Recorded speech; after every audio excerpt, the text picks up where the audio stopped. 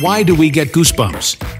Goosebumps happen when tiny muscles at the base of our hair follicles contract, causing hairs to stand up. This reflex, called piloerection, is triggered by cold, fear, or strong emotions. It's a leftover survival mechanism from our furry ancestors.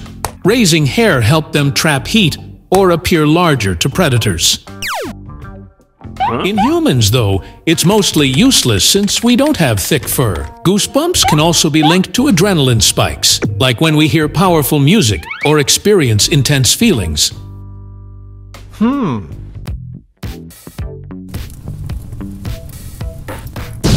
Why does our eye twitch? Firstly, stress and anxiety can cause eye twitching. Secondly, not getting enough sleep can also cause eye twitching. Thirdly, staring at a screen for long periods can also cause eye strain and twitching. Fourthly, consuming too much caffeine can cause eye twitching. Lastly, some medications can also cause eye twitching. Why do we get an eye sty? An eye sty develops when an oil gland near the eyelid becomes clogged and infected, typically due to bacteria like Staphylococcus. Poor hygiene habits, such as touching the eyes with unclean hands or using expired makeup, can contribute to its occurrence. The blockage traps oil and debris, creating a warm environment that fosters bacterial growth. As a result, the affected area becomes red, swollen, and painful. Why do our fingers wrinkle in water? Our fingers wrinkle in water due to an evolutionary adaptation controlled by our nervous system. When submerged, the skin's outer layer absorbs water and swells, but the underlying blood vessels constrict, creating the wrinkled effect. This process, regulated by the autonomic nervous system, improves grip on wet or submerged objects, an advantage for our ancestors when gathering food in aquatic environments.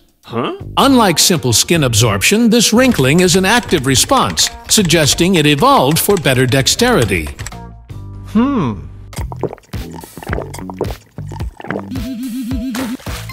Why do we get hiccups? Hiccups happen when the diaphragm, the muscle helping us breathe, suddenly contracts. This makes the vocal cords close quickly, causing the hic sound. Common triggers include eating too fast, drinking carbonated drinks, swallowing air, stress, or sudden temperature changes. Hiccups usually go away on their own after a few minutes, but holding your breath, drinking water, or swallowing sugar can help stop them. In rare cases, persistent hiccups may be a sign of a medical issue. What exactly is gigantism? Gigantism is a rare condition caused by the overproduction of growth hormone in childhood, leading to abnormal growth of bones and tissues. It typically results from a benign tumor in the pituitary gland, which controls hormone release. The overproduction of growth hormone stimulates excessive growth, causing individuals to grow much taller than average and have enlarged hands, feet, and facial features. If untreated, gigantism can lead to joint pain, cardiovascular problems, and other complications.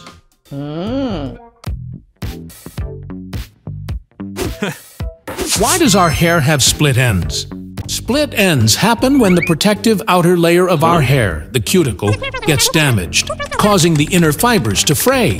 Once a hair strand splits, it can't be repaired, only trimmed. Lack of moisture and frequent washing with harsh shampoos can worsen the problem. To prevent split ends, minimize heat styling, avoid harsh brushing,